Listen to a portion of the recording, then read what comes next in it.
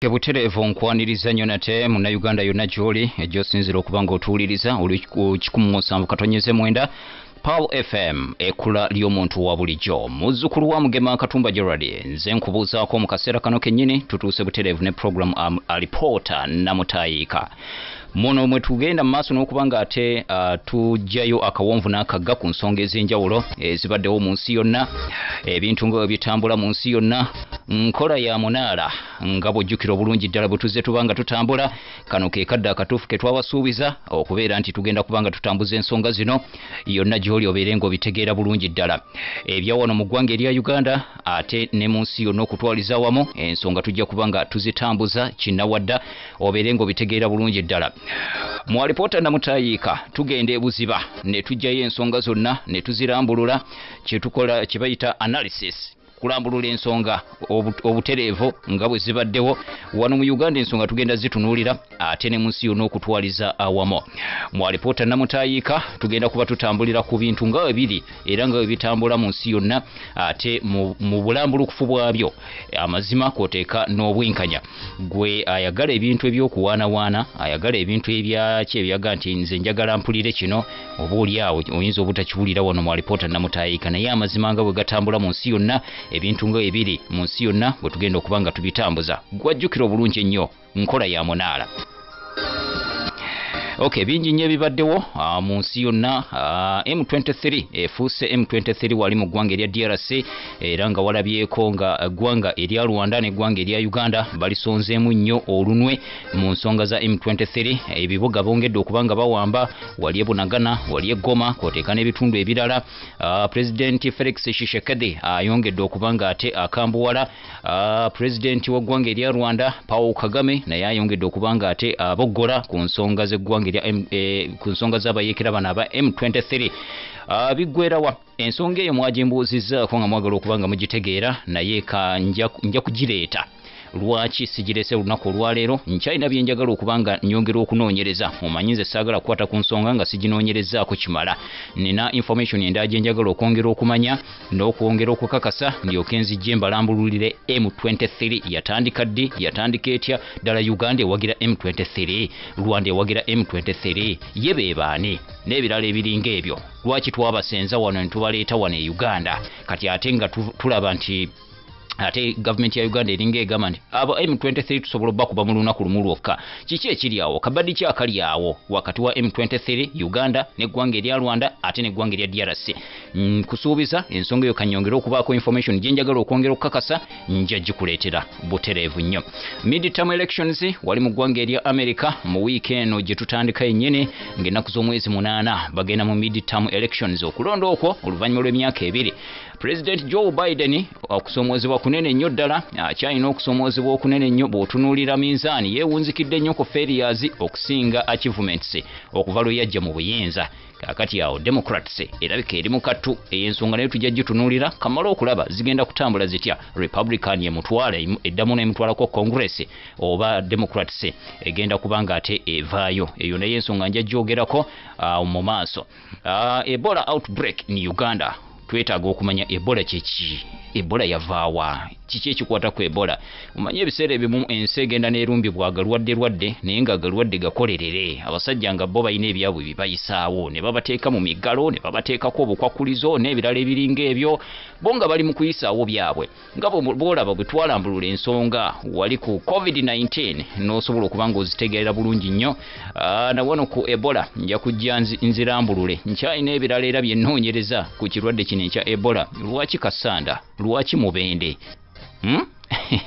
ebyo byonna tujja kuba nga tubireeta mu ALIPOOTA namutayika ALIPOOTA namutayika terina kyerekayo mu nsonga zonna nga bwe zitambula okwetooloola ensi yonna kale olwaleero tugenda kuba nga tutambulirawa olwayo tugenda kuba nga tutambulirawa kati buli omu kyeyeesunze buli omu kyayagala okuba nga ate amanya tugenda kutambulira ku nsonga ki tugenda kutambulirawa olunaku olwaleero wano mu ALIPOOTA namutayika programu yaffe esookedde ddala wano ku 107.9 Pearl FM ekula ly'omuntu wa bulijjo munnayuganda yenna ayagala okumanya ensonga ebintu nga bitambula mugambe butereevu akalimi ateeke mu 107.9 Pearl FM Kubeera munna akasimu omugambe muzzukulu wa Mugema Katumba Gerald kati ensonga zikwasaganyiza ku Pearl FM. Ya nsonga za munaala ebintu ng'oyagala okuba ng'otegeera akawonvu n'akagga. A well researched information. 107.9 Pearl FM. Olwaleero tutandise mwenna bannakasanda muteekeeko. Munnakasanda gamba munnakasanda munno yonna gyali omugambi tambuza akalimyo kateeke mu 107.9 Pearl FM. Njagala ekyo tukikole mu ddakiika emu nga tetunnaba kusabuukula kubanze bwe ntandika ate okulambulula ensonga ngenda nane stop. Naye njagala buli omu abeere ng'ensonga aziwuliriza. Njagala oteekeyo omutima bulungi ddala. Njagala okwebaza bannange bwe tutambula mu golf team wano Pearl FM. Ensonga bazze bazirambulula bulungi nnyo mu wiiki yonna. Zino zonna eza M23 eza America, ensonga za Kim Jong-un wali mu ggwanga erya North Korea bazze bazirambulula bulungi nnyo. Yes.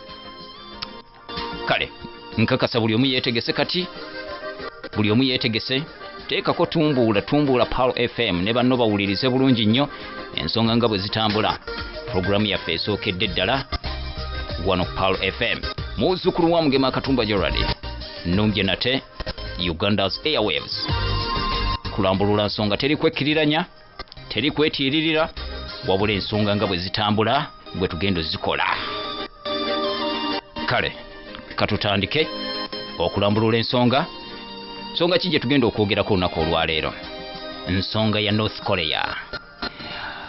Nkuleetedde alipoota namutayiika ku mbeera ebaddewo mu North Korea era ekyagenda mu maaso n'olunaku olwaleero nawali South Korea ate n'eggwanga erya America nga bannange bwe bazze bakulambululira bannange aba golf team mu wiiki yonna emizinga gibwatuse mizairo zikasukiddwa eggwanga erya North Korea mu bitundu ebyenjawulo. Japan n'ekankana, South Korea n'ekankana, America n'eyungula. Military drills zigenda mu maaso. Ebyo byonna bazze babikubuulira era babirambuludde. Kaakati nkuleetedde alipoota eyo namutayiika ku nsonga za North Korea. Okay. Obu message nazirabye dda. Mutandise okweza message mutaddeko mutumbudde. Nja kufuna akadde wali. Tufuneyo n'akadde tujja kuwayaamu. Akasimu kajja kubeerawo tuwayeemu. Tubeere ng'ensonga tuzoogera bulungi nnyo ddala. Obuuze n'ekibuuzo ky'oyagala. Kale kati munzikirize ntandike. Nabagambye bwe ntandika mba ntandise. Kale butereevu. Okay.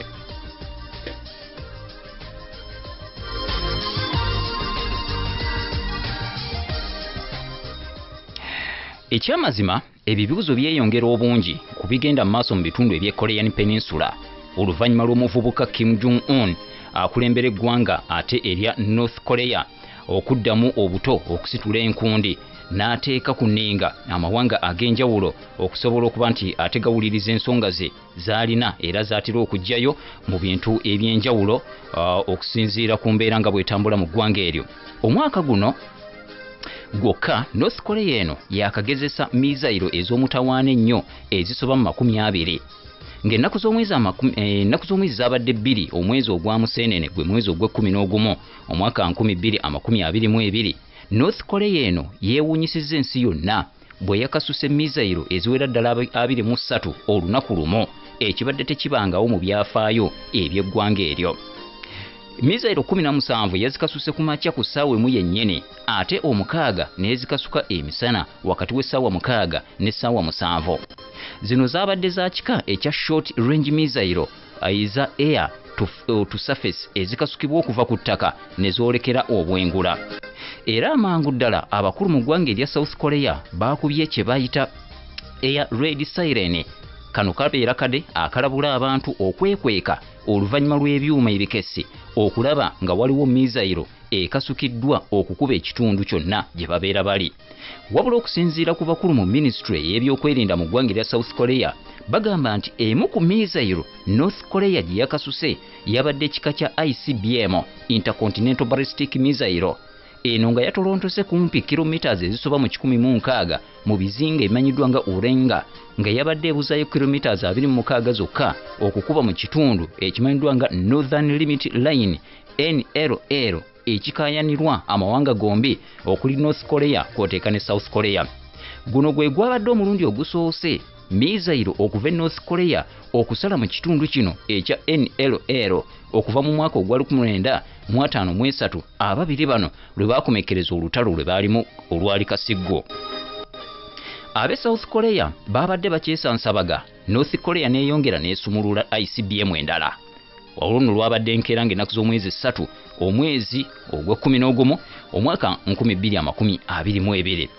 Eno yagyolekeza mu ggwanga erya Japan era abakulu mu byokwerinda Tokyo bategeezezza ensi nti mu kaseera ako mizaire eno yatolontose akabanga katono kilomita ezabadde nga 760 ze mayiro nga 407 nga yatumbidde obuwanvu bwa kilomita 1920 mu bitundu ebimanyiddwa nga Toshiro Ino okumpi n'ekitundu kyayo ekimanyiddwa nga Exclusive Economic Zone EEZ. Awo we yakomye mu liyanja erya East Sea. Nalabyeko minisita wa Japan ow'ebyokwerinda amanyiddwa nga Yasukazu Hamada ng'agamba nti North Korea yalemeddwa okutuukiriza ekigendererwa kyayo ekyokutuusa mizaire eno munda mu ggwanga erya Japan. Kyokka yategeezezza nti babadde bamaze okuyisa ekiragiro abantu mu bitundu gye yabadde eyolekedde obutafuluma mu mayumba oba okwekweka mu ze bayita nuclear bunkers. Omuwuliza wa Pearl FM nuclear bunkers ezo nazikugambako naye tujja kwongera okuba nga tuzinnyonnyola. Bino bibeera bifo eby'amaanyi ebizimbibwa abantu okwekwekamu singa wabeerawo olutalo lwonna nga lulimu nuclear. Awuliriza Pearl FM mu kaseera kano njagala okutegeeza nti Kim Jong-un teyakomyawo. Ku lunaku lwe lumu olwokuna yakasuse emizinga egy'amaanyi 8 mu bitundu ebimanyiddwa nga buffer zone wali mu South Korea. Mu kaseera ako yasitudde ezimu ku nnyonyi zaayo ennwanyi n'ezoolekera obwengula kyokka wano zabadde zisonze mu ggwanga erya South Korea. Kino kyawaliriza South Korea nayo okusitula ezaayo ez'omutawaana ennyo ne zirumba obwengula. Omu South Korea yasitudde Air Force F-15K wamu ne KF-16 Slam Eagle ezawulugumiza emizinga serubwatuka ku nnyanja okumpi n'ekitundu ekimanyiddwa nga Northern Limit Line LNN kiri kyenkutegeezezzaako waggulu. Jjukira Slam Eagles zino y'enkola empya ey'omulembe ennongooseemu okuva ku F-15E Strike Eagle Fighter gye mujjukira obulungi yakozesebwanga ennyo mu America mu ntalo ze ezisinga obungi zaalwanye. Kakati bino byonna kwabadde kwanukula North Korea eyabadde emaze okusimba ezaayo mu bbanga nga bwe lubeera lutalo buli omu mu butuufu yeetegese okwambalagana ne munne. Kim Jong-un yavuddeyo n'ayongera okulabula wamu n'okutiisatiisa.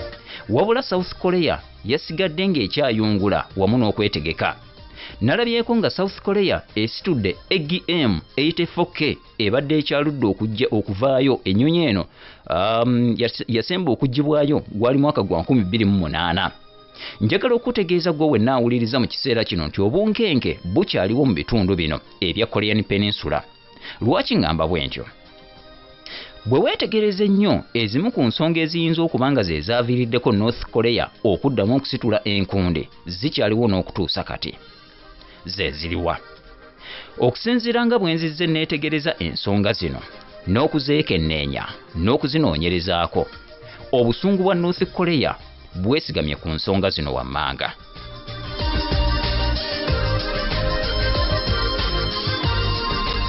Ekisooka, okwegezaamu okw'amagye wamu n'ebyokulwanyisa okwawamu okugenda mu maaso wakati w'eggwanga erya America wamu n'eggwanga erya South Korea gy'oyinza okuyita US South Korea Joint Military Exercise or Military Drills. Operation eno emanyiddwa nga Operation Vigilant Storm yategekeddwa nga ya nnaku 4 okuva ng'ennaku z'omwezi 31 omwezi ogw'Ekkumi okutuuka ng'ennaku z'omwezi 4 omwezi ogw'Ekkumi. Kyokka yayongezeddwayo oluvannyuma lwa mizairo North Korea ze yakasuse. Okwegezaamu kuno kwategekeddwa gavumenti ebbiri eya America wamu n'ey'eggwanga erya South Korea.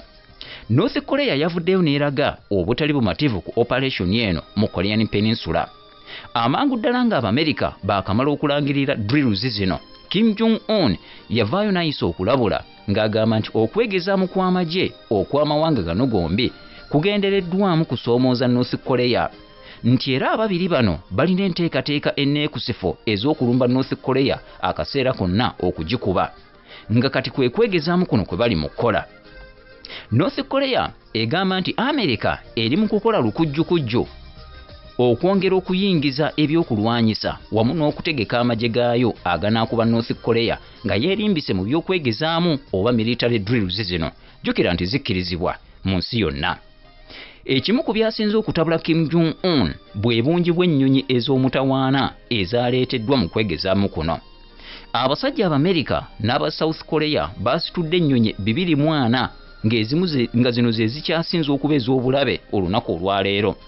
Nalabyeko nga bajjeeyo US Marine Corps F-35 Lightning II, bajjeeyo Marine Fighter Attack Squadron VMFA eza US Air Force.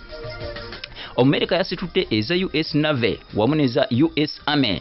Baasitudde zonna ezibadde mu Kunsan Air Base ne bazoolekeza mu kwegezaamu kuno. Bajjeeyo Rokaf F-35A kw'oteeka ne F-35B ezabadde mu Army Garrison Camp wali mu Hampshire. Australia nayo yabawadde ekika ekya KSC-30 Air Refueler ng'eno yo yakugabirira mafuta ezo ezibeera mu bbanga. Kaakati ennyonyi ezo zonna nga bwe nzikugambye nga ne bw'obeera ggwe ekyamazima nga ggwe Kim Jong-un n'olaba ng'omulabewo Omumerika asinga obutakwagala asitudde ennyonyi ekika ekyo zi F-35A F-35B ez'omulembe ennyo n'azireeta ku muliraano ekyamazima toyinza butakubagana mameeme. North Korea egamba nti bw'otunuulira obungi bw'ennyonyi n'amaanyi gaazo America ne South Korea ze baayungudde ekyamazima olabira ddala nti okwo si kwegezaamu wabula olutalo lwennyini. Agamba nti kati naye yabadde alina okusitukiramu okwetaasa nga bukyali era n'okutuusa kati akyawera nti singa okwegezaamu kuno tekukoma mbagirawo waakwongera okukasuka mizaire ez'omutawaana.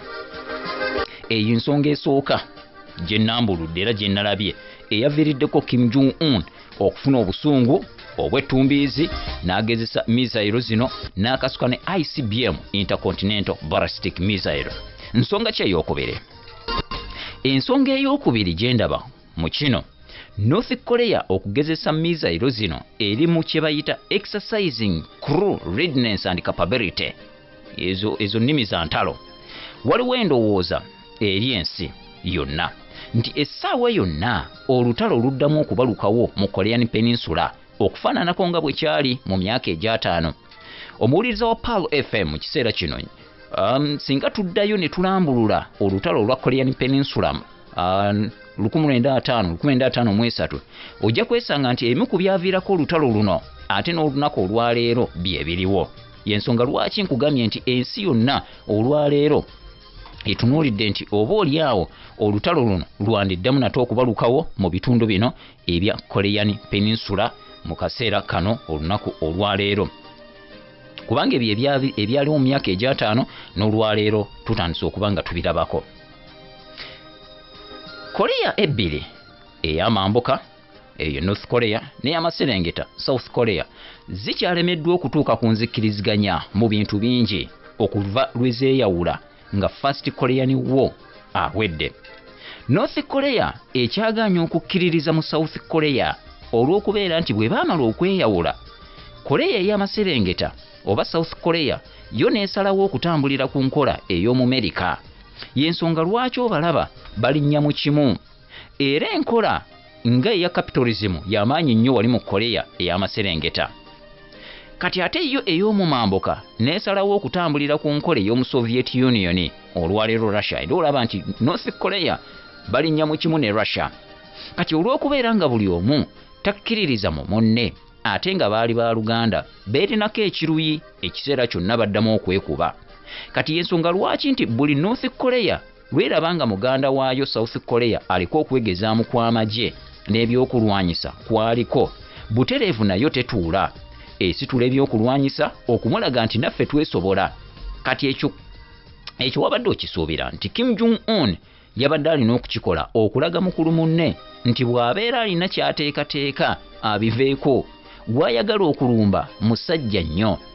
Kati okwetegeka okwo n'okulaga eryanyi y'emu ku nsonga eyawaliriza Kim Jong-un okugezesa mizairo zino ez'omutawaana ennyo.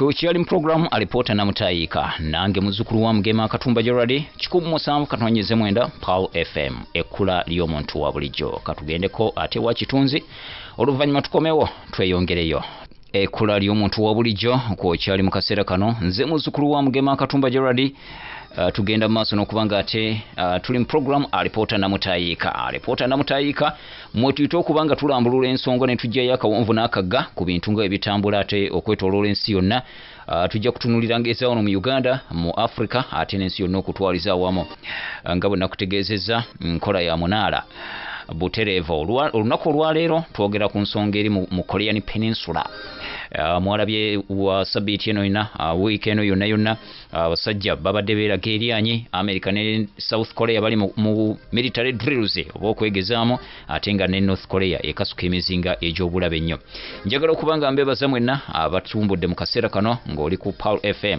munna atanaba kutegeera nti muzzukulu wa mugema Katumba Gerald kati ensonga zikwasaganyisa wano mugambe muweereza akameseji omugamba ateekeko buli lwa Sunday ssaawa 4 paka ssaawa 6 ensonga ozinnyonnyoke bulungi nnyo ddala part of the golf team Paul FM 17 ekkula ly'omuntu wa bulijjo kale waliwo tugendeddeko mukuumulako mbadde nkyalambulula ensonga lwaki Kim Jong-un ku mulundi guno ate yeeyongedde okubanga akambuwala obutafaananako nga bulijjo n'atuuka n'okusetula ICBM Intercontinental Ballistic Missile eyatolontose kumpi kwagala kuyingira ggwanga erya Japan n'ekankana abasajja ne bagenda mu maaso n'okubanga balangirira air raid siren akakadde kabeerawo simanyi oba mu Uganda tuyina air raid siren singa abasajja batukasukira missile yonna simanyi oba tuyina ekiyinza okubanga kitulabula simanyi bulungi naye nja kwongera okunoonyereza nzuula oba tulina air raid siren amawanga galina okubeera nayo evolaba nti babeera nezi bunkers singa akaseera konna kabalukawo nga waliwo obulumbaganyo obubakolebwako eyo gye mwekweka bomu tekubayo tewali mukka gwa butwa gusobola kutuukayo abasajja abazungu ebyo byonna bo babirina beetegeka dda annange Uganda oba tuli kuki I don't know kale mbadde nakakuwa ensonga 2 kati ngenda ku nsonga eyokusatu lwaki Kim Jong-un ku mulundi guno yakambuwadde nnyo okay katweyongereyo kakati ensonga eyokusatu gyesaagala obuuse maaso yemanyiddwa nga political propaganda olwaleero abakulembeze ebyobufuzi babizannyira nnyo mu kye tuyita provocation oba oyinza okukiyita okusoomooza nga basoomooza amawanga amalala nti omukulembeze yenna ng'ayagala okubaako ekifaananyi kyateekawo ku byobufuzi bw'eggwanga eddala oba nga alina ky'ayagala okuyisaawo atandikira nnyo mu kusoomooza eggwanga eryo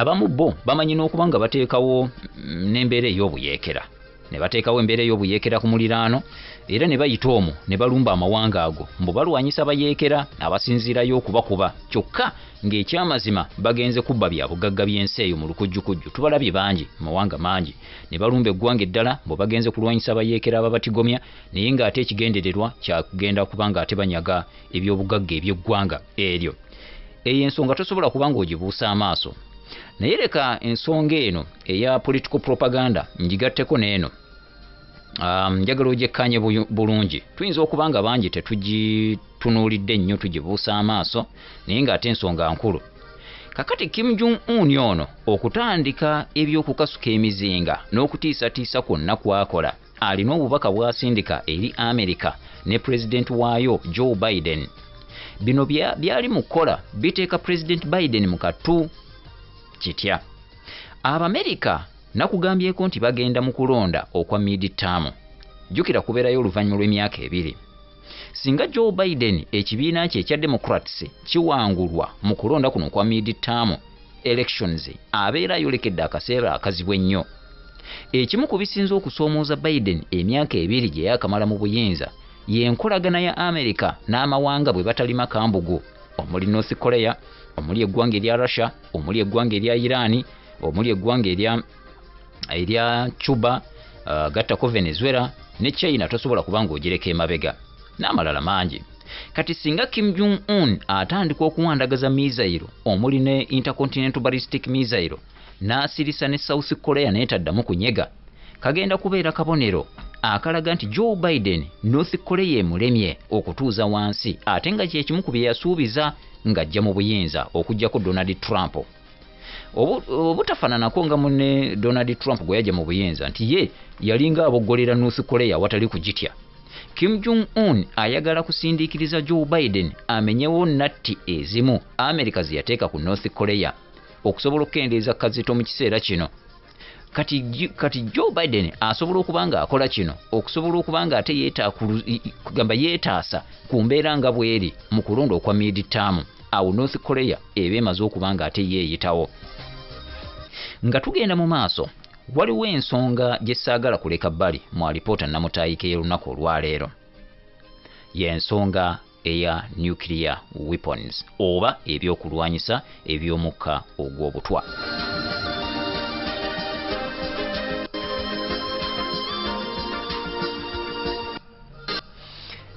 Ensonga eno ensi terina kubanga egisaagiramu wadde olunaku olumu. Tewali kintu kya bulabe ekyabaddewo mu nsi muno okusinga ebyokulwanyisa bino ebya nuclear. Lwaki ensonga eno ngireese? Kim Jong-un oluvannyuma lw'okuba nga yakasuse missile ez'enjawulo ze twogeddeko waggulu wali, ku lunaku olwokutaano yavuddemu ekigambo ekyakanze ensi yonna. Yategeezezza nti singa America ne South Korea bagenda mu maaso n'ebyo bye bakola olunaku olwaleero, tagenda kulonzalonza, agenda kubanga asikayo bbomu eza nuclear z'alina azoolekeza obwengula akube wonna wanaabeera asazeewo okusaanyaawo. Gwe wenna awuliriza mu kaseera kano njagala okutegeeza nti North Korea eno lyerimu ku mawanga amatono ennyo mu nsi yonna agalina ebyokulwanyisa eby'amaanyi aga nuclear. Kati ate bw'otunuulira nga kati etandise okugezesa intercontinental ballistic missile ate eza long range, toyinza butafuna kutya wa gye twolekedde ng'ensi yonna. Njagala ojjukire nti ICBM zino esobola okukuba mu buwanvu bwa kilometers 5,500 zino zibeera mu mayiro nga 3,400. Waliwo endala enkola empya esobola okudduka kilometers 1,000 zino zibeera mu mayiro nga 600 n'okusoba. Ate ng'eno ebeera yeetisse omutwe gwa nuclear oba kale osobola okugiyita bbomu ya nuclear oba nuclear warhead. ICBM ezaasooka zaali zeetikka nuclear warhead emu yokka. Kati ez'omulembe guno ze baakafulumya zisobola okwetikka ezisoba mu emu ate nga buli emu egenda kukuba mu kitundu kyayo nga zino zisinga kasukibwa ku ze tuyita independently targetable re-entry vehicles. North Korea gye twogerako olunaku olwaleero yasooka okugezesa nuclear missile yaayo mu 2017. Eno yali ya kika ekya Hwansong 14. Kati yafulumiza Hwansong 15 erabika nti yegiwaga olunaku olwaleero. Okuva North Korea okuyingira munda mu ggwanga erya America wawezaawo kilometers 9 ezo zibeera mu mayiro nga5,500 n'okusobamu awo katono.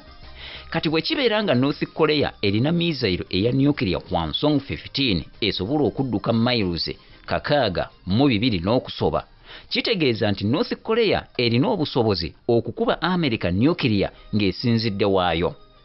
Kim Jong-un agamba nti bwe kibeera nga eky'okuggyayo nuclear kye kigenda okuyimiriza ejjoogo lya America lyemukolako, ekyo kyagenda okukola. Kyokka jjukira gw'agamba okulumba ne nuclear y'omu ku basinga okuba n'ebyokulwanyisa bino eby'amaanyi ga nuclear mu nsi yonna. Kati Kim Jong-un kye yakoze okutiisatiisa okuggyayo nuclear mu byokulwana kye tuyita nuclear deterrent. Kino kitegeeza ki?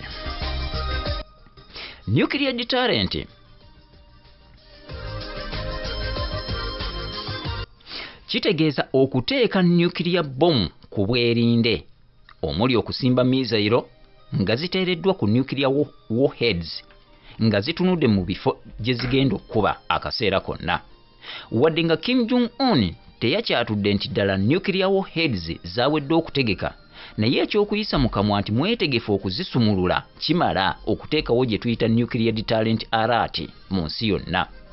Juuzi wano mu lutalo olw'e Ukraine, Vladimir Putin, president w'eggwanga erya Russia, yavuddeyo n'akola kyekimu n'alabula okukuba Ukraine nuclear.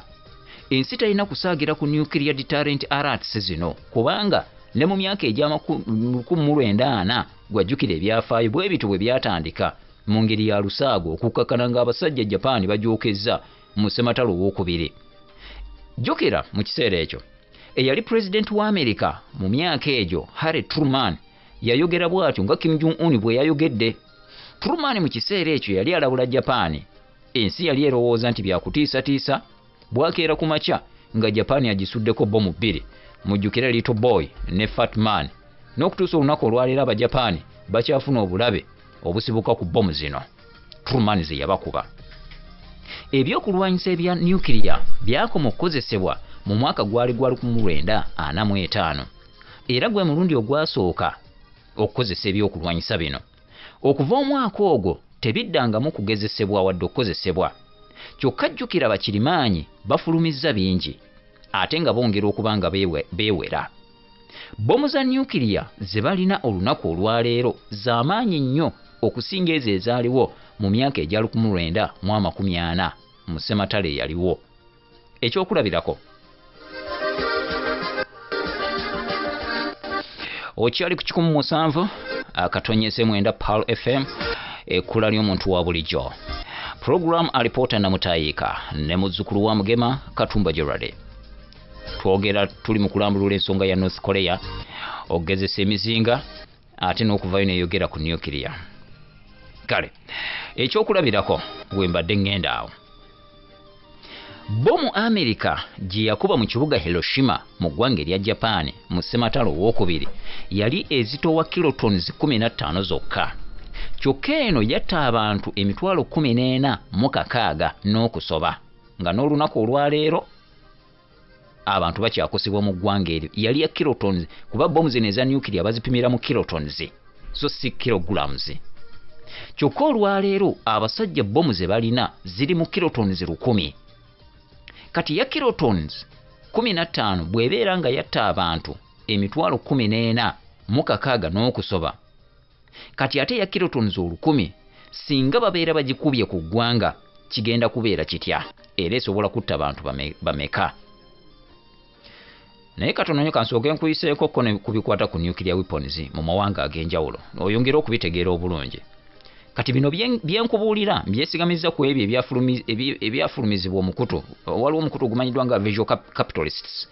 Guno gwe gukola okunoonyereza ku byokulwanyisa mu nsi yonna. Emiwendo gino egya bomu za nuclear gitera obutakwatagana ku mikutu egy'enjawulo nga bw'omanyi nti bino byakwerinda, abasajja tebasobola kuwanika maanyi gaabwe gonna kwemalayo. Kati Amerika omugatte erina bomu za nuclear 15,555. Eno efulumya ekika ekya Fat Man ly'erinnya libaagiwa. Russia omugatte erina bomu za nuclear eziwera ddala 6,257 ng'eno yeefulumya ekika ekya sabbomba. Njagala wano owulirizewo bulungi gwawuliriza Pearl FM mu kaseera kano. Nkuganye nti Amerika omugatte erina bomu za nuclear 15,555 okusinziira ku mukutu guno gwa Vision Capitalist ng'eno efulumya ekika ekya Fat Man. Russia erina bomu eza nuclear eziwera ddala 6,257 ekika ekya sabbomba. Bw'obalamu Russia esinza Amerika bomu za nuclear 707. Kati omugatte amawanga 2 gokka galina bomu za nuclear 1,187 ku bomu 1,3,132 eziri mu nsi yonna. Ku bomu 6,257 Russia zeerina 1,600 ze ziri ku mutendera ogwa deployed. Ate Amerika kweze 5,555 zenkugambye zeerina 1,800 ze ziri ku mutendera ogwa deployed. Kitegeeza ki ekyo? Zino eziri ku mutendera ogwa deployed oba ze tuyita deployed warheads zeezo eziri ezaateekebwa obulindaala okukuba ekitundu kyonna gye zibeera zisindikiddwa. Zino zisimbiddwa ku intercontinental missile mu heavy bomber bases ez'enjawulo, ng'endala zo zisimbiddwa ku operational short range delivery systems eziteekeddwa mu bitundu ebitali bimu mu ggwanga erya Russia kw'oteeka n'eggwanga erya Amerika. Kino kitegeeza nti bomu za nuclear 34,000 ze ziri ku mutendera ogw'okunasulwa zikube yonna gye zisindikiddwa. Waliwo ze tuyita reserved warheads, kati ziri deployed warheads, naye waliwo ze tuyita reserved warheads. Kati zino ze ziri mu tterekero nga tezinnaba kuteekebwa ku launches oba ku mutendero gwa deployed. Zino zikyali mu store. Zino Russia eza reserved warheads erina 2897 ate yo America erina ezuula ddala 2000 ze ziri ku reserve oba ze ziri mu reserve. Kino kitegeeza nti singa bukya ku makya Russia ne America ne bakozesa nuclear bomb zaabwe 3400 ezirindiridde okunasulwa ne ziggwaawo, balina endala eziwera ddala 4897 ze basobola okuggyayo mu tterekero ne bongera okweraga eryanyi. Zezo gwe mutendero gw'okubiri. Kaakati waliwo eziri ku mutendero ogwa retired. Zino zezo eziri ku lukalala lw'ezo ez'okusaanyaawo nga zibeera ziweddeko tezikyasobola kukozesebwa, tebasuubira kuddamu kubanga bazikozesa. Eziri ku mutendera ogwo Russia erina 1706 ate yo America erina 1705. Russia eno kiteeberezebwa nti buli mwaka esaanyawo retired nuclear warheads eziri wakati w'ebibiri kwoteeka n'ebisatu. Kati bw'otunulako mu tterekero erya America kiteeberezebwa nti bano balina ze tuyita plutonium cores 200. Kati okwogattako ne ze tuyita secondary uranium wamu ne ruthenium components 1000 eziterekeddwa. Zino zibeera warheads eziggyibwa ku ezo ezibeera zigenda okusaanyizibwawo. Zibeeramu ekirungo ekimanyiddwa nga deuteride nga kino kisobola okusaanyaawo abantu 1000 singa warheads zino zibeera zikozeseddwa. Kitegeeza nti America eyinza n'obutakwata ku nuclear missile zaayo eziri ku deployed zennyini esobola okukubisa plutonium cores zino n'ekufukamiza ku ttaka. Kati bw'otunuulira mu nsi yonna mulimu nuclear bomb 13132 nga bwe nkutegeezezza okusinziira ku mukutu ogwo. Bwe weetegereza obulungi ekibalo kikulaga nti America ne Russia balina obwannannyini ku bbomu za nuclear ebitundu 9 ku buli 100 mu nsi yonna.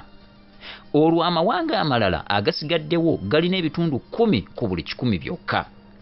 America ne Russia bokka bbomu ze balina zisobola okusaanyaawo ensi yonna, abalala ne babeera tebajjeeyo zaabwe. Kyemmanyi kati buli omu ekibuuzo kyalina nti mawanga ki amalala galina nuclear bomb zino. Kuba ali njogedde nnyo ku America ne Russia.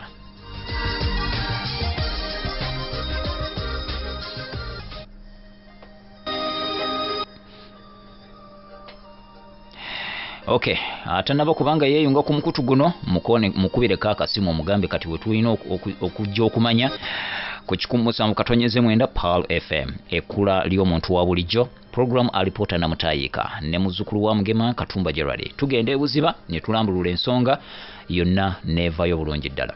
Kale Russia ne America nkulaze bomu balina ebitundu 9 ku buli 100 ku nuclear bombs zonna eziri mu nsi yonna. Baani abalala abalina bomu zino? America ne Russia bokka be balina. Okay, ekibuuzo kati buli muntu akyebuuza. Kale ng'oggyeko Russia ne America, China yeekwata ekyokusatu eno erina nuclear bomu eziwera ddala 305 nga zino zonna zikyali mu reserve, tewali ziri ku mutendera gwa deployed. Kitegeeza nti China tennaba kufuna nteekateeka yonna yakuzikozesa mu lutalo lwonna, y'ensonga lwaki tennaba kubanga eziteeka ku bwerinde. China eno efulumya ekika ekimanyiddwa nga OF-41 era nga yeekwata ekyokusatu. Kyevalaba nti ne ku mulundi guno North Korea bwe yayogedde ku bya nuclear, China yavuddeyo neega nti yogera ku birala byonna osobola obyogerako, naye ekya nuclear nedda, ekyo tokinyegako. Era nenenya nnyo ne America nti omusajja North Korea mumutaddeko nnyo akazito, kati mulengere kyemumutuusizzaako atandise kutiisatiisa kujjayo nuclear. China ekyatya nuclear kyokka ng'ezirina olunaku olwaleero. Okay, Bufalansa ekwata kyakuna mu mawanga galina nuclear bombs. 208 esigadde yeri mu reserve eno yo Bufalansa ezayo zonna yaziteeka ku deployed 209 ze ziri ku deployed zirindiridde kunasulwa bunasulwa oba yetegekera ki bana Omufalansa ayagala entalo alinga mu Germany eno Obufalansa efulumya ekika ekya AN-11 bombo kitegeeza nti bwe lubeera lutalo nga lwa nuclear Bufalansa ezayo 208 zo weezire. Mu kifo ekyokutaano mulimu eggwanga erya Bungereza. Bungereza erina bbomu eza nuclear 225 ng'eno efulumya ekika ekya Yerosani. Ezaayo 12 ze zisimbiddwa oba ze ziri ku mutendera ogwa deployed.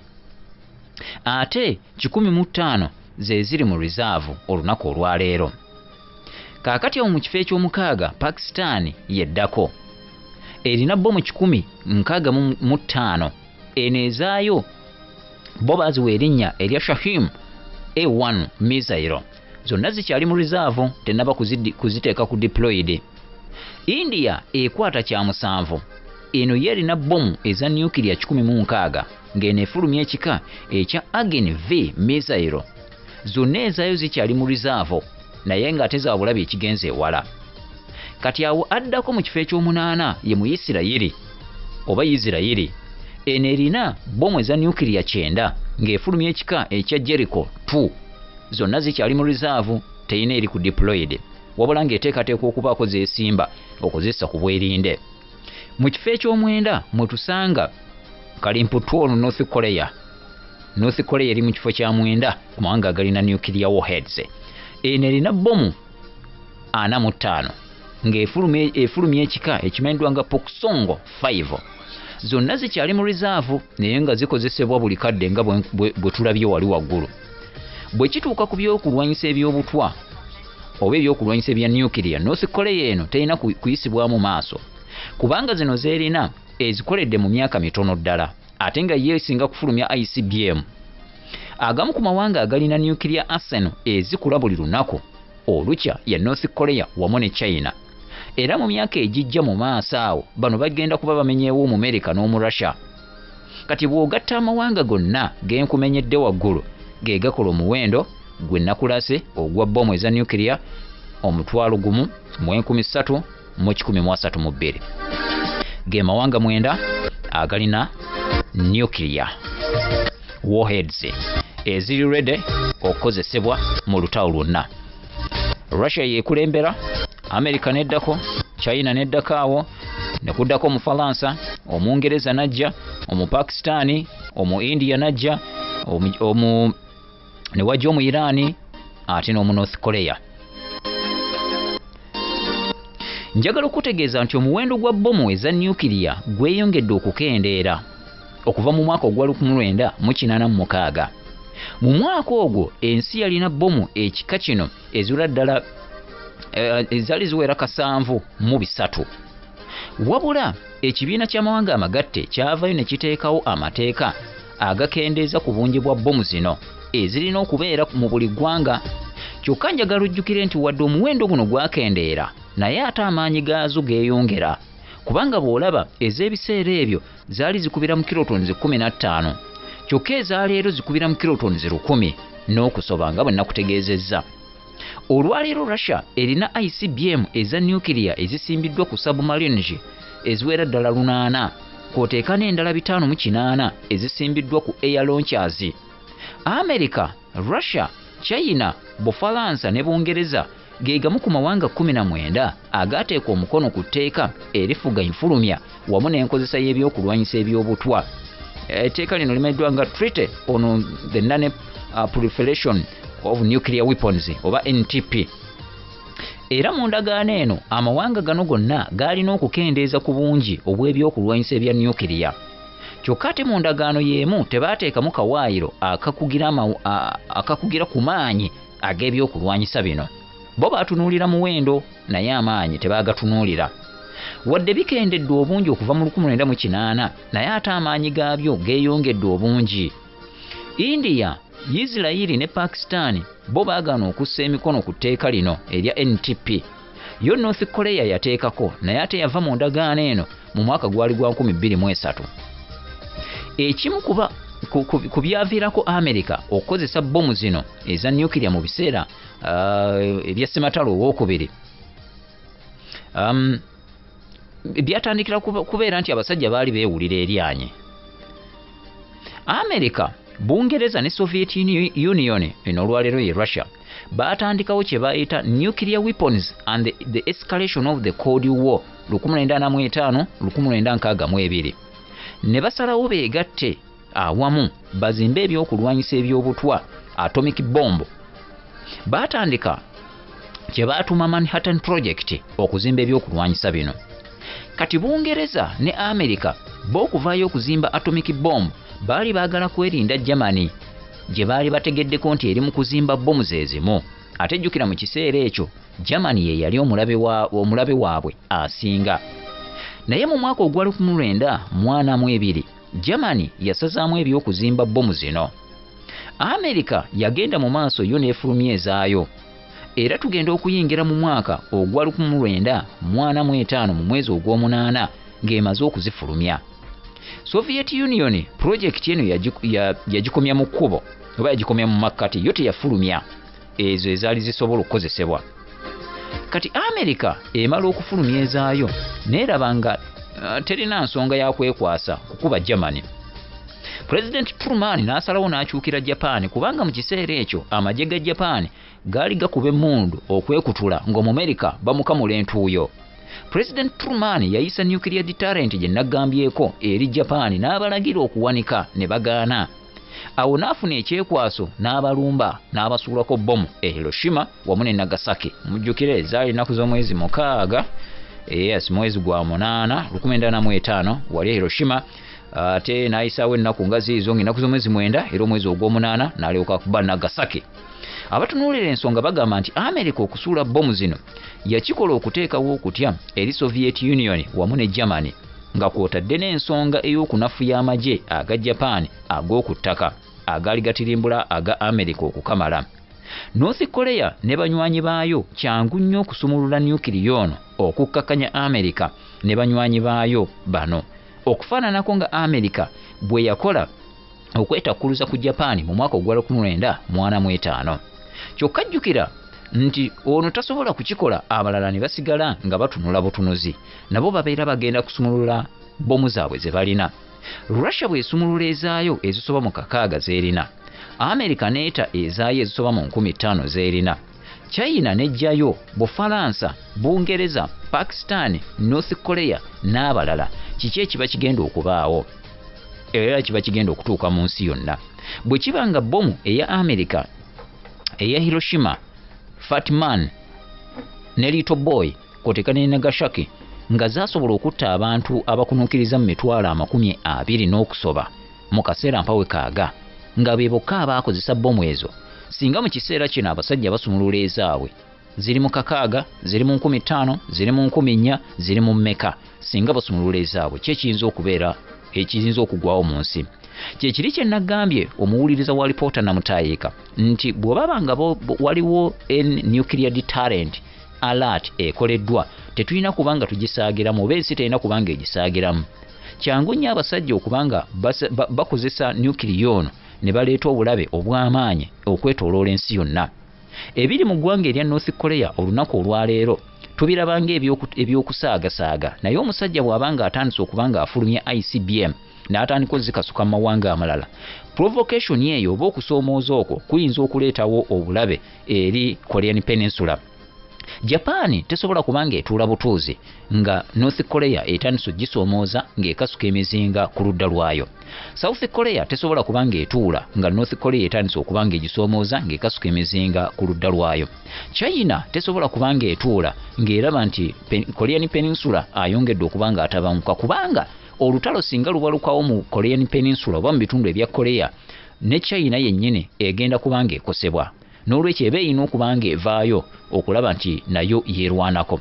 Bw'otunuulira n'amawanga nga Russia nayo tesobola kubanga etunula butunuzi singa Korean Peninsula ebeera ekoseddwa ekigenze wala kubanga Russia eno erina ekitundu kyeyawula n'eggwanga erya North Korea. Kati bw'okuba North Korea n'ogifufuggaza n'egenda mu ngalo z'Omumerika, kitegeeza nti Omumerika aba ayongedde okuba nga asemberera ebitundutundu ebya Soviet Union oba ebitundu ebya Russia. N'olwekyo Russia tesobola kubanga ekkiriza mu America kuyita mu South Korea agenda abeere nga afufuggaza North Korea, kubanga awo abaira amaze okuba nga agisemberera, era ekiseera kyonna ne Russia nayo ebeera mu bulabe obw'ekika ekya waggulu ennyo. Yensonga lwaki nagambye gwe awuliriza alipoota namutaayika ku 103.9 Pearl FM ekkula ly'omuntu wa bulijjo nti mu kiseera kino provocation oba okusoomooza okuliwo America kwekola ku North Korea ne North Korea kwekola ku America kwoteeka ne South Korea kuyinza okuvaamu obulabe obw'ekika ekya waggulu ennyo singa tewabeerawo ekyamangu okibanga ate kikolebwa.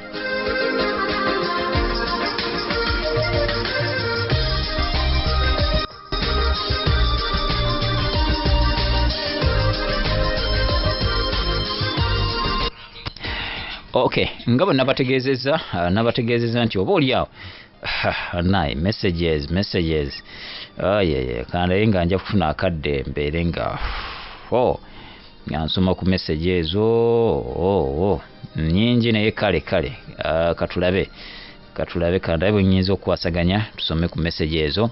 Omunnayuganda ayagala okubuuza ekibuuzo, ayagala okubanga obaako kyonna kyoyagala okubanga oyongera okumanya.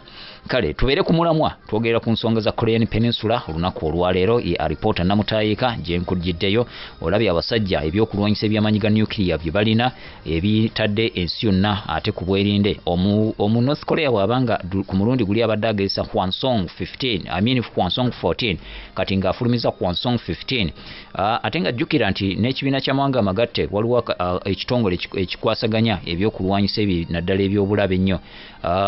North Korea yabagana ogenda okubanga balambula nuclear arsenals zaabwe wali Pyongyang yabagana nga bwolaba Iran bwe yakola nebagana okubanga bagenda okulambula nuclear arsenals zaayo wali mu kibuga Tehran, ate ng'olaba Iran yerimu ku mawanga agalina nuclear ow'amaanyi ennyo ate ne bomu zino eza nuclear ezisinga obungi, ate gegamu ku mawanga agagala ennyo okubanga genyigira mu byokulwana nga bwolaba North Korea.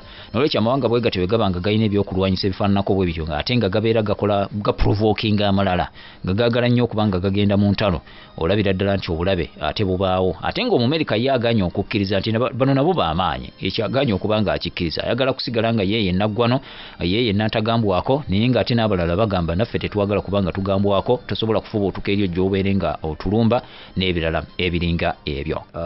Okay, njagadde okubanga ate okay, kandayo ku messages wano. Okay. Ndabe messages wano abaweereza obubaka. Okay. Nga sinakweyongerayo. Nagambye muzukulu wa Mugema Kawuki Rogers tutumbudde wano Emengo. Kawuki Rogers webale kubenga ate nga oli ku mukutu ku Pearl FM. Agenti ogambye ekibiina ky'amawanga amagatte kyateekawo ekkomo ku muwendo omuntu nuclear bomu zalina okuba nazo. Bomu zirina kuba mmeka omuntu zalina okuba nazo? Okay. Kawuki Rogers bw'ati bwabuuzizza ayogedde kweri ate ku tteeka liri erya NTP. Bwe baali bakola etteeka lino oba nga bakola endagaano eno, amawanga gonna agaateeka omukono ku ndagaano eno, tebateekawo muwendo mutuufu ogwa bomu eza nuclear oba nuclear warheads ezirina okuba nga zibe omuntu abeera nazo, wabula baateekawo omuwendo nti omuntu talina kubanga ate omuntu talina kuba singa eggwanga lyonna livaayo ne litandika okuba nga lifulumya nuclear, ekisooka balina okuwa olukusa akakiiko oba ekitongole ekikwasaganya ebyokulwanyisa ebyobutwa ekyekibiina ky'amawanga amagatte okubeera nga kikola gye bayita inspection mu nuclear arsenals eza buli ggwanga.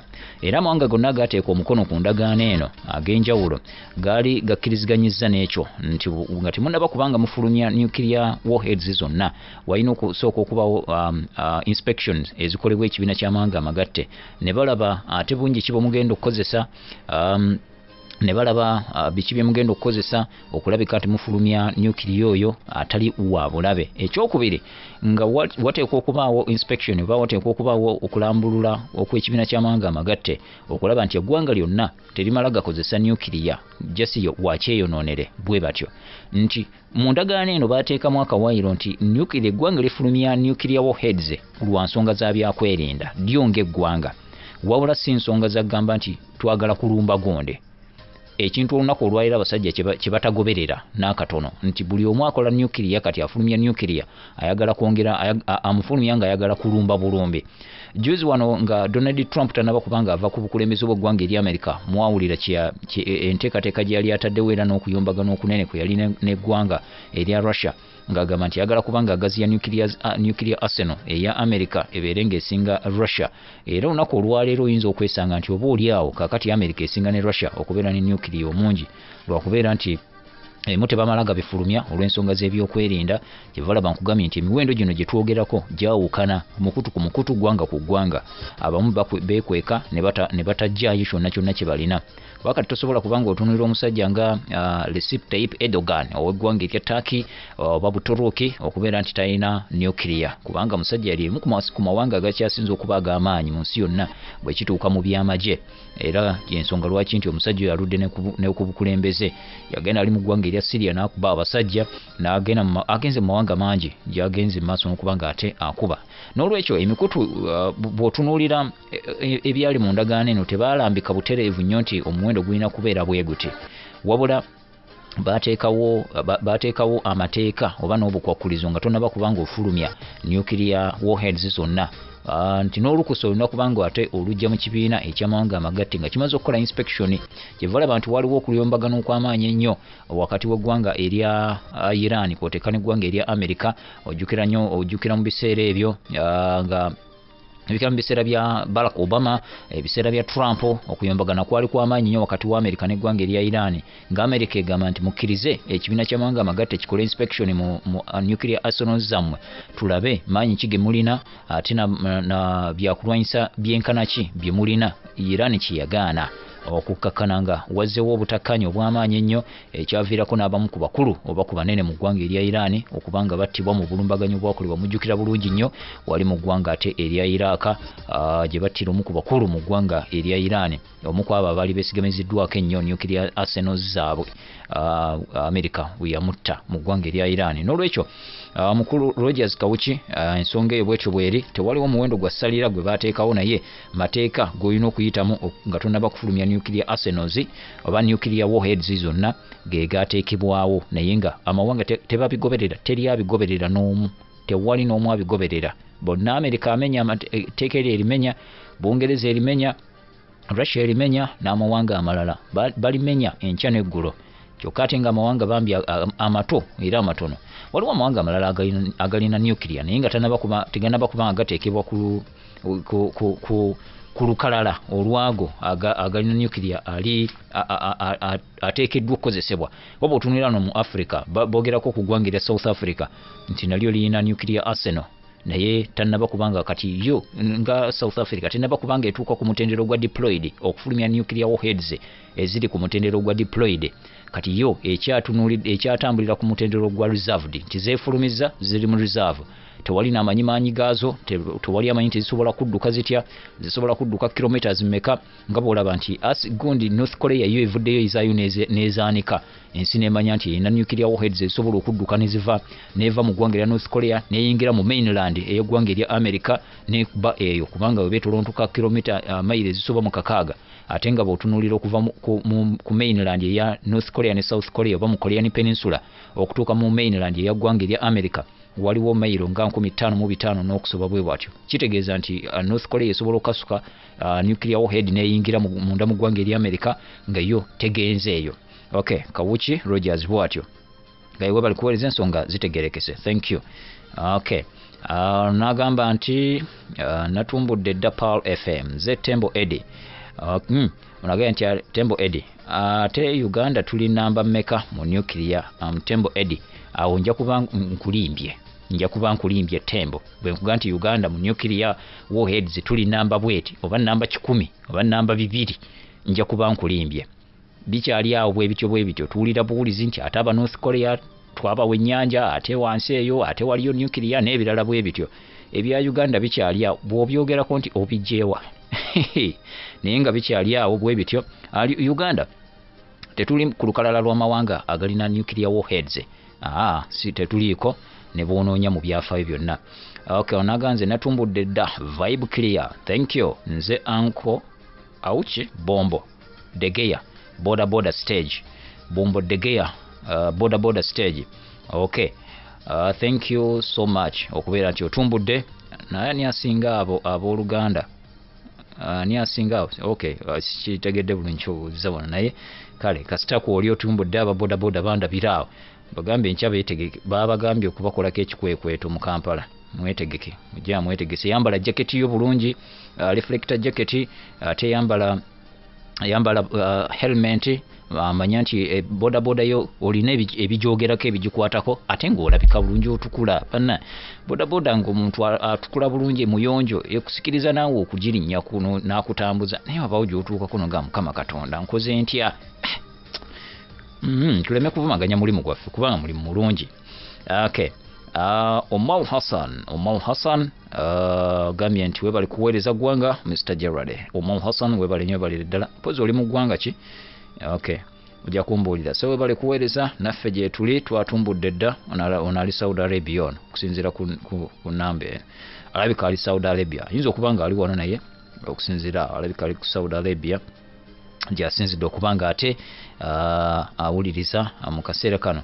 Onagamba nti agambye nti bali kuweereza webali kuweereza kituufu ddala North Korea esobola okuba America bomu ya nuclear. Okay. Naluwama Remy gambye ali kalisizo. Though, thank you so much. Nga bwe nakugambye nti kasita wabeerawo nuclear deterrent tetulina kugiyisa mu maaso. Mu mwaka ogwa 1945 basajja bagenda okuba Japan okugikuba nuclear. Harry Truman yali president w'eggwanga erya America mu kiseera ekyo yali amaze okuba nga ayisa nuclear deterrent ez'enjawulo mu kusooka. Amawanga nga Japan, nga Germany, amawanga nga Bufalansa, amawanga nga Bungereza nago gaali gavuddeyo ne gatiisatiisa kw'oteeka ne Soviet Union mu kiseera ekyo. Jjukira nti baali bamaze okuba nga bateekawo project eri gye nagambye eya Manhattan Project okukola atomic bombs mu kiseera ekyo. Kyokka yo Bungereza ne America ne basigala nga bali mu project eyo. Soviet Union n'amawanga amalala bo ne bagivaamu. Jjukira baali beekengera nnyo Omujamani nga balowooza nti Omujamani yali threat nnyo eri Soviet Union ate n'eggwanga erya America mu kiseera ekyo. Kati wonna okulabula kuno okwagendanga kukolebwa mu kaseera ako. Jjukira nti Japan yali ekuba emmundu obuteddeza ng'Omumerika bamufukamiza ku ttaka. Harry Truman n'akola okulabula bo nga balowooza alabulaani nuclear deterrent alert agikolera mu Germany kubanga mu kiseera ekyo yali asinga okuba obulabe eri eggwanga lino erya America. Waita akaseera katono nnyo n'akyusa obwanga n'alyoka agikola ku ggwanga erya Japan. Japan ng'erowooza ono asaaga. Era singa Harry Truman teyakuba Japan nuclear bomb ekyamazima yali tajja kubanga agisobola. Japan yali efuuse Japan ng'ekalubye. Yali ekalubidde ddala. Era okuva mu kiseera ekyo Japan yakka baagikuba bubi nnyo yakkakkana amaanyi. Kubanga mu economy yali y'amaanyi, mu technology yali y'amaanyi, mu byokulwanyisa yali y'amaanyi, mu buli kimu kyonna nga y'amaanyi. Era Truman yalaba nti ekisobola okukkakkanya Omujapani ono n'angondera n'afukamira ku wansi ku ttaka kwe kumukuba nuclear. Kaakati kifaananako ng'olunaku olwaleero waliyo amawanga gakalimputu ekyamazima nga yo okumufukamiza n'okumukkakkanya mpozi ng'omukubye nuclear. Amawanga ago weegali. Tosobola kubanga ofukamiza Omumerika olunaku olwaleero asobola okuyita wonna waakuyise, asobola okuyita mu byenfuna, asobola okuyita mu byokulwanyisa, wonna asobola kubanga akuyitawo. Yakwata yakwata ebyobufuzi eby'ensi yonna n'abiteeka mu ngalo ze. Aditamininga kinene nnyo ku byobufuzi bitambula bitya mu mawanga ag'enjawulo okwetooloola ensi yonna. Kati ng'oyagala okuba ng'omukkakkanyamu waakiri mukube nuclear awo ajja kubanga akendeeramuko ku maanyi. Naye ate jjukira naye amulina. Ate muntu jjukira abakulembeze be tulina olunaku olwaleero bw'otunuulira ng'ogyeko nnyo Joe Biden tannaba kulingira nnyo nkyayongera okumwetegereza ennyo. Naye bw'otunuulira abasajja ba Kim Jong-un owa North Korea, tunuulira abasajja ba abasajja ba Vladimir Putin w'eggwanga erya Russia, tunulira abasajja nga wa Venezuela, tunulira abasajja wa Belarus, Lukashenko, basajja be bakulembeze be tuyita ba risk takers, nti asobola okukola kyonna kyakola okulaga ensi nti wendi nange ndi w'amaanyi, be ba risk takers, nti akasajja ka Kim Jong-un asobola okubaako kyakola, asobola okuba bomu eya nuclear mu ngeri ya kusaagasaagaawo bw'atyo is a risk taker. Asobola okuriskinga, olaba ateekawo bwa dictatorship mu ggwanga lye nga talinaawo ngeri yonna gy'afunyeemu kisa, naye ati what about okuba eggwanga eddala nuclear? It is very possible. Njagala okuba nga mbategeeza nti n'akawungeezi essaawa emu mpaka ssaawa 2 tugenda kubeera mu programu ekyoto. Programu ekyoto ya investigative oba okunoonyereza okuggyayo ensonga nga bwe ziri, gwe wenna okusobola okuba nga tuggyayo eddoboozi lya munnayuganda. Onyigirizibwa, olina embeera yonna gy'oyitamu nga weetaaga eddoboozi ly'okuba nga liwulirwa. Programu ekyoto we tujja okuba nga tutambulira. Olunaku olwaleero lindirira gwe tugenda okuba nga tutandika naye. Ayina story eri very touching. You got a touching story. Gy'owuliriza noga, oh my God, omuntu yasimattuka atya. Wali owuliddeko munnayuganda akyasinze obuto okusimbibwako mu kooti y'amagye, biki bye yayitamu mu komera, biki yayitamu mu kumukwata, bingi biwanvu, sigenda gwelindirira bulindirizi. Akawungeezi k'olunaku olwaleero we tugenda okuba nga tutandikira programu ekyoto we tunoonyereza ensonga zonna waba oli ngo weetaaga eddoboozi ly'okuwulirwa. Bino bya crime, bya murder, ebyobutemu ebyo, ebyaki, bya kutwalako ttaka n'ebirala byonna tunoonyereza ku nsonga ne tujjayo eddoboozi lyo n'osobola okuba nga ate naawe owulirwa. Mu programu ekyoto tugenda kuba tutambulira nnyo ku nsonga ey'amazima, okulwanirira amazima ate n'obwenkanya, justice and truth, kubanga ebyo ebisinga okuba nga binyigiriza bannayuganda abasinga obungi. Amazima matono kati olunaku olwaleero, obwenkanya butono olunaku olwaleero. Bangi banyigirizibwa mu ngeri emu oba endala, bangi banyigirizibwa obutamanya mateeka, abalala mateeka bagamanyi naye munnange gakwatako bamu balubatu n'ebirala. Z'ensonga kwe tugenda okuba nga tutambulira. Bangi muli eyo ng'owulira waliwo ekikuluma, wandyetaaze okubaako ensonga gy'oyogera ensi esobole okuba nga egimanya. Ssaawa emu mpaka ssaawa 2 akawungeezi ak'olunaku olwaliro, programu ekyoto we tujja okuba nga ate tutambulira. Okay.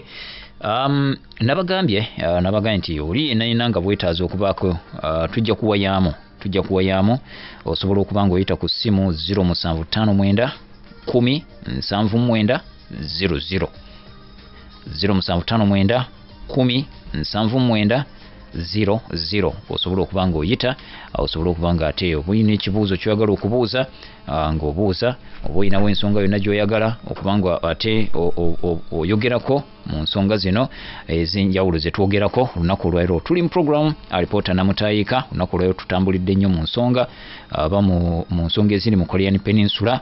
Nate olunaku olwaleero onaga nti Mr. Katumba mpulira essanyu okuddamu okuwulira ntumbudde Pearl FM wano ku Stera. Thank you so much okuba nti ate kwoli Muzaffaru Messi webali nnyo okubeerako. Okay, Munabusujju agenseebo webale work clear bro. Thank you so much Munabusujju, nawe webale omulimu gwokola okubeera nti ate naawe otuusa obubaka ku bannayuganda obw'enjawulo. Nannyondo Brenda webale nnyo okuba nga kwoli ku mukutu, naawe obubaka ate mbulabye. Okay, osobola okuyita ku note 759 emu note 79 note mu 0759 10 79 00 osobola okuba nga oyita ne tuwayaamu ate fembi. Okay, hello. Assalamu alaikum warahmatullahi wabarakatuh. Jebaleko ssebo. Kale taata. Yes sebo. Njogera ne mukulu wani? Hussein Kaddu Namagoma. Hussein Namagoma. Iye Kaddu kati madde mbuuza. Yes sebo Hussein Kaddu. Olowooza abantu abo tebaagala kuleeta ssematalo mulala kuba bw'owulira nti ate kati bano North Korea ne South Korea batandise ate nga neno Russia eri mu lutalo. Nagenda okulyanga ne China naye ogenda otandika. kati batandise okukwata ku nuclear weaponization nanga sematalo gwe baagala otandika okuleetawo omulala. Okay. Assalamu alaikum warahmatullah. Kale Hussein Kaddu Namagoma ab'Enamagoma bonna batulabire yabuuza nti bano abasajja tebaagala kuleetawo sematalo wa kusatu batandika okukola ebyo byonna byonna. Kale okay yita ku noti 759 imu noti 79 noti oba oyita okubanga ate naawe obuuza ekibuuzo kyobanga owa ensonga yoku byetwogerako. Katono nnyo Hussein Kaddu bw'otunuulira ensonga nga embeera nga bweri. Nabagamba era nzize mbagamba ebiseera ebisinga nti possibilities eza sematalo okubanga ate addamu abalukawo okwetoola ensi yonna ziri waggulu. Lwakuba nti kati mu kiseera kino okulwanagana oba entalo zaakyuka. Olwaleero tetukyalaba nnyo kyoyinza okuyita confrontational warfare. Tetukyalaba nnyo confrontational warfare nti olutalo luno olw'okwerumba ne mwekuba. Tetukyaziraba nnyo. Kati olwaleero ensi esinga kutambulira nnyo mu cold war. Olutalo olwo olw'ebigambo, olutalo lwa byanfuna, olutalo lwa ndwadde. N'osanga nti ensi erumbiddwa ekirwadde kyemutategedde wa gye kivudde ne kijja ne kifukamiza ensi. Mwene mulowooza nti kirwadde kizze buzi naye nga lutalo luliwo. Kati n'olwekyo si kyangu nnyo olunaku olwaleero nti amawanga gagende geerumbe gatandika okuba nga geekuba naye ng'ate bye tutambuliramu olwaleero almost tetulinga abali mu ssematalo. Hello? Yes, hello? Okay, yita ku noti 759 mu noti 79 noti. Yes, buterevu. Kale taata. Ono blood blow ekazo. Yes sebo, abekazo bagamba ki? Balungi sebo. Kyekirungi. Webale tuweleza mukama wange. Kale taata. Bali njagala ombulireko ku mugagga wa Chelsea. Ate abalibwa mu bagagga oba emiji bamumenyamenya mu kati bagagga 10 kalini. Kale Abramovich. Kale. Agati abagagga. Mugagga wa Chelsea akyabalibwa mu bagagga oba bamumenyawo dda. Yaluvaamu dda. Hello? Yes sebo. Kale taata. Chairman wa Everton Kumbuzi. Kakati. Yes sebo. Taba kumbulia ku sezo ngabo ziri abooluganda North Korea ne South Korea. Ani asinga munnaamaanyi. Okay. North Korea ne South Korea ani asinga munnaamaanyi.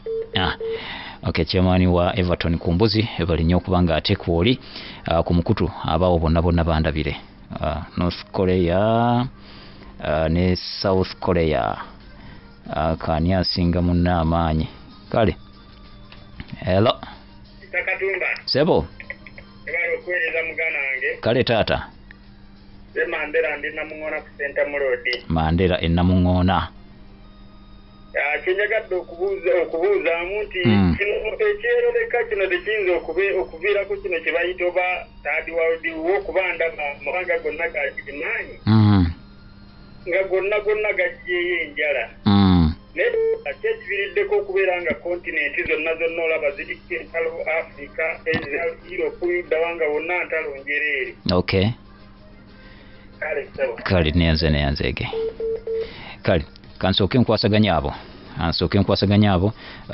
Mandela Namungona ekivuzo kyo kifaananyemu n'ekya Hussein Kaddu ow'Enamagoma nti bino byonna ebigenda mu maaso tebyoleka nti oba oli tuyinza okuyingira mu ssematalo owokubiri ssematalo owokusatu nga bwe mbategeezeza nti bw'otunuulira ebiriwo era ebizze bitambula olwaleero olabira ddala nga almost tulinga abali mu ssematalo lwakuba nti olwaleero entalo zikyuse tetukyali nnyo ku eri confrontational warfare eyalingawo mu myaka giri egyedda. Abasajja abajamani we beekubiranga n'abangereza we beekubiranga n'abamerika abasajja abajapani ne beekuba abasoviet union ne beekuba abayitale ne beekuba n'ebirala ebiringa ebyo.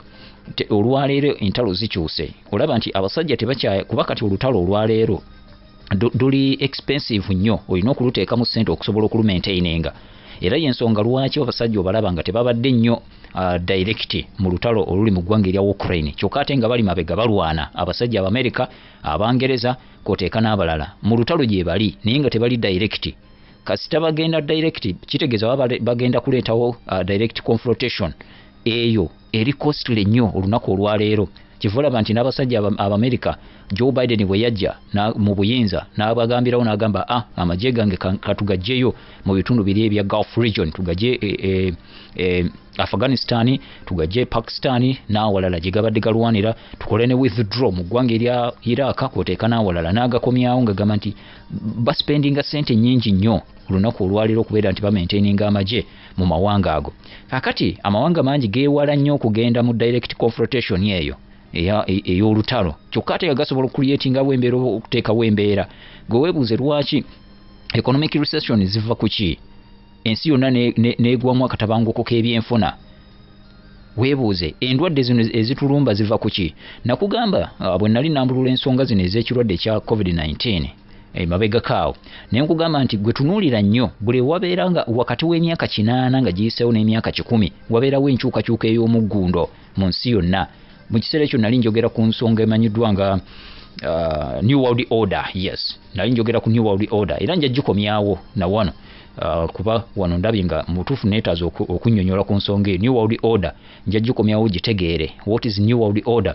Bw'otunuulira mu myaka gye twalumbibwamu ebirwadde ebyenjawulo Spanish flu omujjukira bulungi nnyo eyatta abantu abayitirivu ennyo almost million nga 5 omujjukira bulungi nnyo plague ezo eb'ebirwadde ebyo epidemic ezo oba pandemic ezo zitera okulumba ensi oluvannyuma lw'emyaka wakati w'ekinana n'emyaka 10 era nze bwe nalaba nga coronavirus azze ekirwadde ekitalina ddagala nze saakyewuunya nnyo bwe natunulira ebyafaayo nti buli lw'otunuulira ensi yonna wakati w'emyaka 8 n'emyaka 10 wabeerawo enkyukakyuka y'ensi abasajja bateekawo gy'oyinza okuyita New World Order. Kati na wano tuyinza okulaba nga bino bijja bitambula bwe bityo continents ez'enjawulo zitabanguse eri Asia etabanguse Europe etabanguse North America etabanguse South America etabanguse Africa ogiraba bwe bitambula bwe bityo nga ne tuyingira mu ssematalo owokusatu nga tetumanyi na kumanya naye nga ate waali.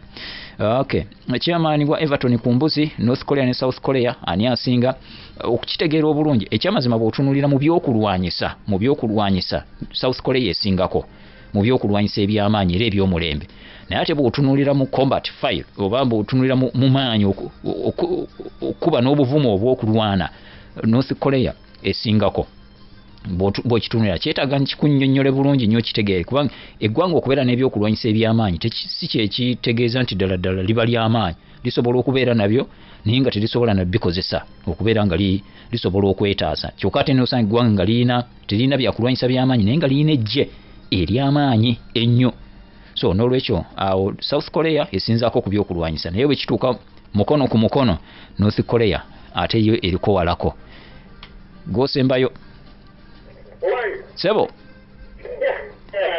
Wanji.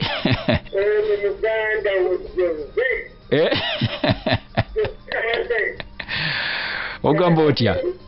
Onende mwogezi wa NATO mulamba mu Uganda. Ranga njogeza NATO Israeli Ukraine n'amawanga gatambula na Amerika. Nange Joza ayagala Amerika.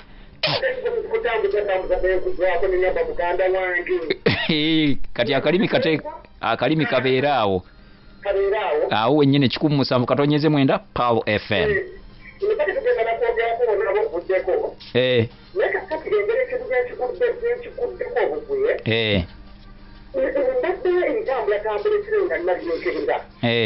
Miranda Amerika twakoze tujje byonna ebyajjemu okukola n'okikolera byebadde yeesanka nabyo twakutenyenyeza neziteeka mu bweziraba n'okikolera n'eziraba naye nga talina kyesobola kuzikola kakati muganda wange mbadde njagala omunyonyolemu awo era neŋŋamba bazisola buno bukiisese bulalika bunokikolera bugirali mu China nti obwo bunokikolera tebulina kyebuli ku ggwanga ly'Amerika kabubeere bunasa taata waabwe kale tunyonyolamu awo efudde bye twakoze era kansembeyo kano abantu b'Amerika bonna n'otukolera byonna byabadde akola mu magezi emizinga kino tetwakoze kyanenyeezo byonna era tukolera twadde nnyo okubanga tujja ennyonyi ezo kale Jose naye Jose ayagala Amerika baganda bange Amerika bamuwaaki uli agambo bakoze fujjo basitudde ennyonyi bakoze batya naye Jose ez'ensonga zembadde nambulula bannaye akadde kaweddeyo munzikirize nkome wano amasimu gakyaliwo n'obubaka bukyaliwo tujja kutandikira ku lunaku olw'essande olujjamu alipoota namutayiika ngende ndabe ku lunaku olwo tugenda kujja naki ensonga nnyingi nnyo eziriwo kandabe gye ngenda okuba nga noonyerezaako nzijje tugirambulule kuva ssaawa 4 mpaka ssaawa 6 abantu mubagambe kakati wano ku Paul FM 107.9 alipoota namutayiika ne muzzukulu wa Mugema Katumba Gerald tugenda kuddamu okusinkana ku ssaawa emu ey'akawungeezi mu program ekyoto ya investigative okwogera ku nsonga ate ez'enjawulo neeyanzize mwenna ababaddeko abatambudde nange mu programu eno esoose wano Paul FM tujja kubeera nga buli lwa Sande ssaawa 4 mpaka ssaawa 6 Mukama Katonda abankuumire mbaagala nnyo.